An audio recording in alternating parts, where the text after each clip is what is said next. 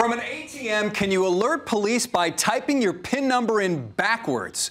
A viewer reaching out to our Verify team on Facebook asking if this claim is really true. The post says if you're being forced by a thief to take money out of an ATM, just enter your PIN number backwards and the machine will automatically call police and take a picture of the bad guy. So here's what our Verify fact checkers found. This post has been around since 2006.